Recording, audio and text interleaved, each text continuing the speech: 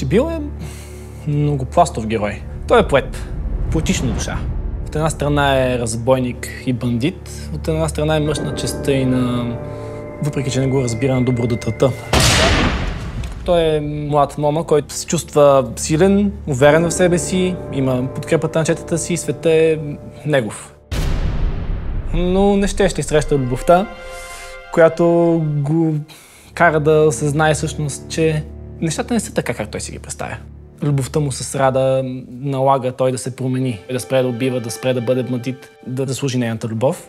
Знайки, че тази любов е невъзможна, той решава да направи невъзможното, като я преследва до последния момент. Знае, че го чака капан, знае, че отива да умре, но отива да заяви, че той не се примирява с статуквото, което е. Подкрепата на баща му е едно от най-ключовите неща. Това, че е предал едва ли не баща си. Той е неговия, как да кажа, най-сериозен емоционален товар, който носи.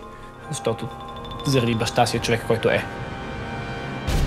Усеща, че това, което е тръгнал да прави в момента, е най-правилното решение. Да докара нещата до край, да завърши нещата красиво. Той усеща, че трябва да промени нещо в себе си и тръгва по този път на промяната и в крайна сметка стига до изкуплението, като отива накрая без оръжие, открит, знайки, че ще умре.